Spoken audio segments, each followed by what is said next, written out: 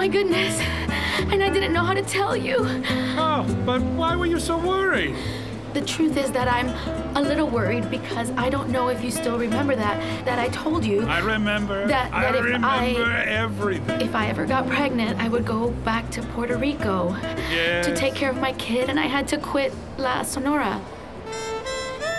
What do you think? Yes. You are absolutely right about that, Maestro.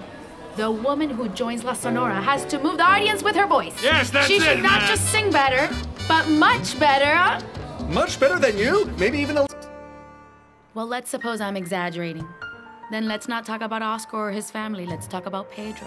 And what's going on with Pedro? Didn't you see he didn't like us to go to the school to see Oscar? Now imagine the reaction he will have when he finds out everything you've promised him. And not only that, when he goes to visit your house, Pedro's not gonna like that. Keep in mind that this is only the beginning of a long road ahead.